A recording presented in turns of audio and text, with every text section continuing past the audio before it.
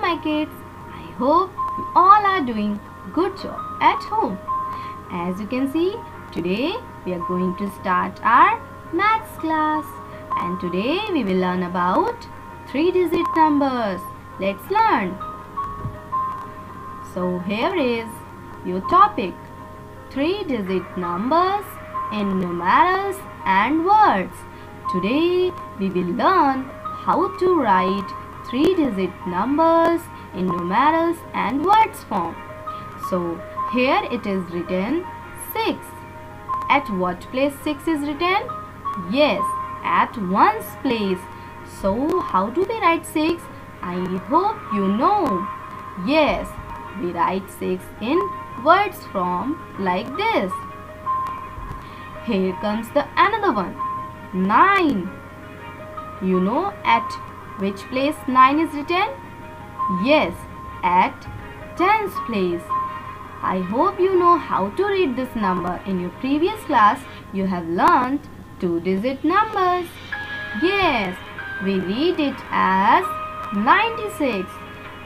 And you know one thing? We write as we read. So we read it as 96. We will write like 96. Well done, my kids. Here comes 3. Now we have a 3-digit number. Can you read the number? Yes, 3 is at hundreds place. So we will read like 396. As I told you earlier, we write as we read. So we read it as 396. We will write it as like this, 396. Can you see the white dash over there? This is called a hyphen. And when we put two words together and when we want to join them, then we use this hyphen. Here is another number. This is a 3-digit number and you have to write it in words. Can you write?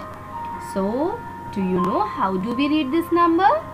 Yes, 670. As I told you, we write as we read. So, 670 we will write like this, 670. Well done. Here comes the another one, 904. This is also a 3-digit number. Can you read the number? Yes, 904. As I told you, we write as we read. So we read it as 904. So we will write like this, 904. Very good. Next one, 745. This is also a 3-digit number. Can you read the number? Yes, 745. Very good. Can you write this number in words? As I told you, yes, we write as we read. We read it as 745. So we will write it as, yes, 745. And do not forget to put hyphen when putting two words together. 45. Excellent, my kids. I hope now you can write 3-digit numbers in words. Thank you.